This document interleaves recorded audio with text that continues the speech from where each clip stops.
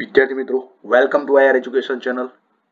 આજે આપણે જોઈશું સ્ટાન્ડર્ડ 8 નો યુનિટ 3 જે છે એના ઓબ્જેક્ટિવ ટાઈપ ક્વેશ્ચન્સ આન્સર્સ છે આપણે જોઈશું. તો વિડીયોને ચાલુ કરતા પહેલા જો આપ આ ચેનલમાં નવા હોય તો વિડીયોને લાઈક કરજો, ચેનલને સબસ્ક્રાઇબ કરજો અને બેલ આઇકન પર ક્લિક કરજો કે જેથી કરીને હવે પછીના વિડીયોના નોટિફિકેશન તમને મળતા રહે. તો ચલો આપણે સ્ટાર્ટ કરીએ. પહેલું છે, વેર વોઝ અમિત? અમિત ક્યાં હતો? આસામ. અમિત આસામમાં હતો. Second, he is going to attack us. Who said this? એ આપણા પર હુમલો કરવાનો છે. આવું કોને કીધું? Bhupen said to Amit. આવું ભૂપેને અમિતને કીધું. Third, which tree leaves are ગ્લોઝી? કયા વૃક્ષના પાન ગ્લોઝી એટલે કે સુવાળા છે? તો બનાના પ્લાન્ટ્સ. જે બનાના પ્લાન્ટ, જે બનાનાનો જે છોડ છે એના જે પાંદડા છે એ લીસા છે. Fourth, Gir forest is famous for Lions. ગીરનું જંગલ છે એ સિંહો માટે પ્રખ્યાત છે. અહીંયા ટ્રુ ફોલ્સ લખવાનું છે, ટ્રુ અથવા ફોલ્સ. તો આ કેવું છે? ટ્રુ એટલે સાચું છે. પાંચમું, why are all the trees so toll? બધા જ વૃક્ષો આટલા ઊંચા કેમ છે? Who said this? આ કોને કીધું? Amit said to Bhupen. આવું અમિતે ભૂપેનને કીધું. 6 number, name 7 things related to forest. 7 વસ્તુ જે ફોરેસ્ટ એટલે જંગલ સાથે સંબંધિત હોય એના નામ લખવાના છે. તો પેલું છે રિવર્સ એટલે કે નદીઓ, ટ્રીઝ એટલે વૃક્ષો, બઝીઝ એટલે કે ઝાડીઓ, ક્રીપર્સ એટલે કે વેલાઓ, એનિમલ્સ એટલે પ્રાણીઓ, બર્ડ્સ એટલે પક્ષીઓ, ઇન્સેક્ટ્સ એટલે જીવજંતુ. તો આ 7 વસ્તુ થઈ. 7th, the soil in Assam is fertile because. આસામની જે સોઇલ એટલે જમીન, ફર્ટાઇલ એટલે ફળદ્રુપ છે કારણ કે it gets a lot of rain, કારણ કે એને પુષ્કળ પ્રમાણમાં વરસાદ મળે છે. 8, where can we see one horned rhino? એટલે એક શીંગી ગેંડો આપણે ક્યાં જોઈ શકીએ છીએ? તો it કાજીરંગા. કાજીરંગા જે છે અભયારણ્ય ત્યાં આગળ. 9th, where is the lion sanctuary? સિંહનું અભયારણ્ય ક્યાં આવેલું છે? તો ગીરમાં. Gir. Okay. 10th, what will they do at the camp? તો કેમ્પમાં તે શું કરવાના છે? they will enjoy trekking. Tracking એટલે સાહસિક ભર્યો પ્રવાસ. સિંગિંગ એટલે ગાશે. ડાન્સિંગ એટલે નૃત્ય કરશે. એન્ડ બોનફાયર એટલે કે લાકડા સળગાવીને આજુબાજુ બેસીને એનું તાપણું કરે ને ગીત ગાઈને એન્જોય કરે. ઓકે, તો આ વસ્તુથી કરવાના છે કેમ્પમાં. 11, what did the boys see in the forest? છોકરાઓ જંગલમાં શું જોવે છે? Birds, insects and animals. Birds એટલે પક્ષીઓ, ઇન્સેક્ટ એટલે જીવજંતુઓ, એનિમલ્સ એટલે પ્રાણીઓ. 12th, which river is mentioned in the lesson? આ લેસનમાં કઈ નદી વિશે વાત કરવાની છે? તો છે ધ બ્રહ્મપુત્રા રિવર, બ્રહ્મપુત્રા નદી.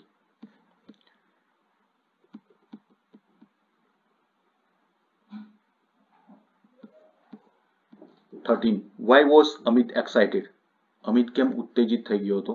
because he heard the trumpet of an elephant, કારણ કે તેને હાથીનો અવાજ સાંભળ્યો હતો. 14, Amit lives in blank. Amit lives in Gujarat. Amit ગુજરાતમાં રહે છે. 15, what did the boys hear? છોકરાઓ શું સાંભળ્યું હતું? trumpet of elephant, એલિફન્ટનો અવાજ સાંભળ્યો હતો. 16, the cry of elephant is called.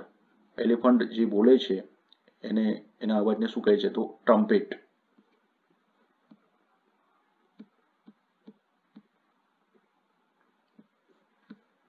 What is the synonym of animal? એનિમલનો પર્યાયવાચક શબ્દો ક્રિએચર. ક્રિએચર એટલે પણ પ્રાણી અને એનિમલ એટલે પણ પ્રાણી. 18, what did the elephant do when he heard the boys? જ્યારે એલિફન્ટ છોકરાઓને સાંભળે છે ત્યારે શું કરે છે? The elephant ટ્રમ્પટેડ loudly. એલિફન્ટ મોટેથી એનો અવાજ કરે છે અથવા ગર્જના કરે છે. 19, why was Bhupen worried? Bhupen કેમ ચિંતિત હતો? because the elephant was just 30 feet away. કારણ કે હાથી 30 ફૂટ દૂર હતો એટલા માટે ભૂપેન ચિંતિત હતો. 20, whose sense of hearing was sharper? કોની સાંભળવાની શક્તિ તીક્ષ્ણ હતી? The elephants. હાથીની સાંભળવાની શક્તિ તીક્ષ્ણ હતી. 21 સ્પોકન સોફ્ટલી મીન્સ નો અર્થ શું થશે? વિસ્પર્ડ એટલે ધીરેથી બોલવું અને સ્પોકન સોફ્ટલી એટલે પણ ધીરેથી બોલવું. 22 what did Bhupen pull out of his pocket? ભૂપેને પોતાના પોકેટમાંથી શું બહાર કાઢ્યું? A big brown paper bag, એક મોટી કથ્થઈ કલરની બેગ, પેપર બેગ બહાર કાઢી. 23 what did the elephant mistake the sound of the paper bag four? જે હાથી હતો એને જે પેપર બેગનો જે અવાજ થયો એ શું સમજ્યો? એ ભૂલથી શું સમજ્યો? શાનો અવાજ સમજ્યો? અ ગન, એટલે કે જે હાથી હતો, ગન એટલે બંદૂક, એને પેલો પેપર બેગનો જે અવાજ થયો એને ભૂલમાં એવું સમજ્યું કે એ બંદૂકનો અવાજ છે. 24 how do you know the sound was loud? તમને કઈ રીતના ખબર પડી કે જે અવાજ હતો એ ખૂબ જ મોટો હતો? Because it echoed in the forest. Eco એટલે એનો પડઘો.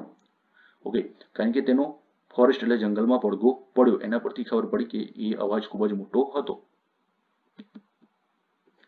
25 the boys head A blank experience thrilling.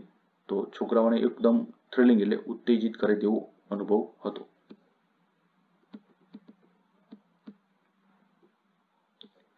26 blank is a century in Assam. તો કાઝીરંગા, આસામમાં કાઝીરંગા નામનું અભયારણ્ય છે.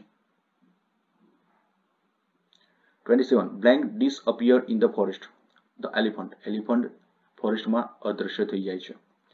28 ભૂપેન મેડ a large sound with blank a paper bag.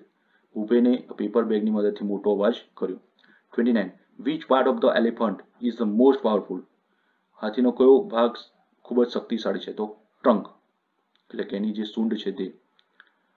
30 the elephant thought that the boys head A blank.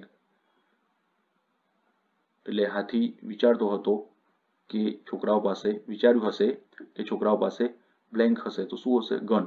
તો હાથી એમ વિચાર્યું હશે કે છોકરાઓ પાસે બંદૂક હતી.